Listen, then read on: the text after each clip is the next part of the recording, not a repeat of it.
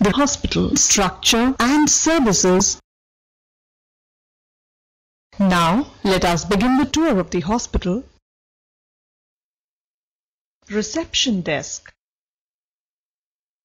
The reception desk is the first point you encounter when you enter a hospital. It provides information about services in the hospital.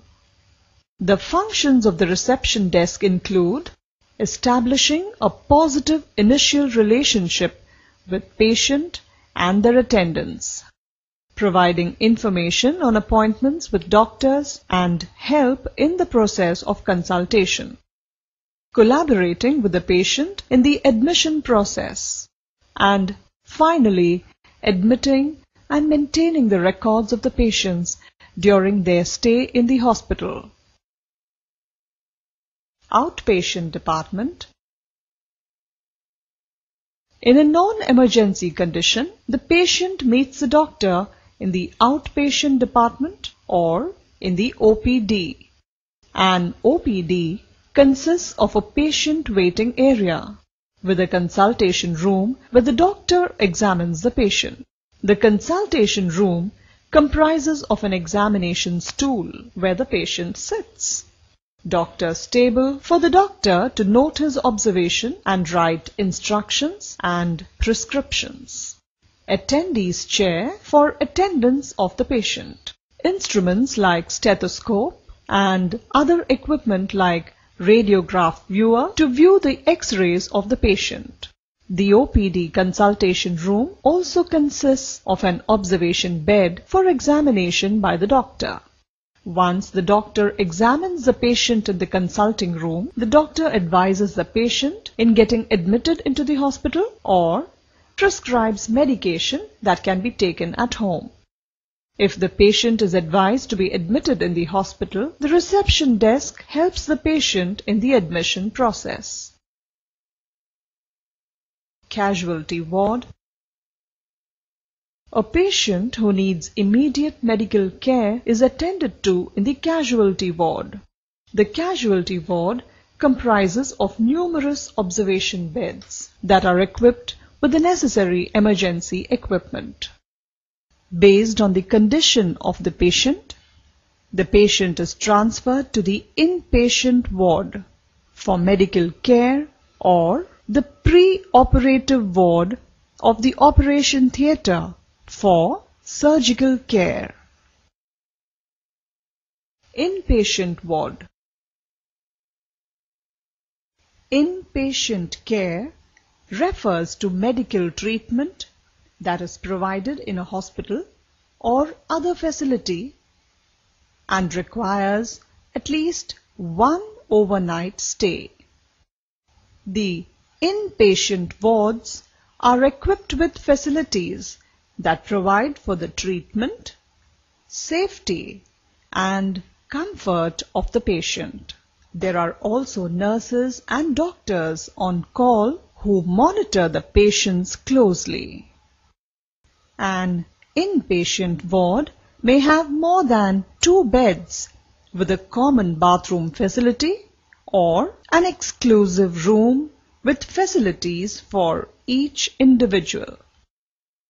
A typical inpatient ward would comprise of the hospital bed, which is made according to the condition of the patient, a storage compartment or a closet for the storage of the patient's medications and belongings, an attendee bed for the attendant accompanying the patient, a bathroom with toilet facilities and equipment that is needed as per the treatment being delivered to the patient, laboratory and diagnostic facilities. When a doctor identifies a medical condition in a patient, it is termed as diagnosis. The diagnosis of the doctor is confirmed in the laboratory and using the diagnostic facilities. The specimens collected from patients are tested in the laboratory or the lab as it is called. The diagnostic services include diagnostic equipment such as X-ray, ultrasound, ECG, and sometimes specialized equipments such as CTC scan and MRI. Nurse station. A nurse station is an area in the hospital where the nurses are seated while not attending the patient. The nurse station has a counter. Patient records are kept at this counter. These records are then displayed when the doctor is on examination rounds. The nurse station has space for storing medical equipment. It also has a telephone and an intercom to attend to patient calls. Operation theatre.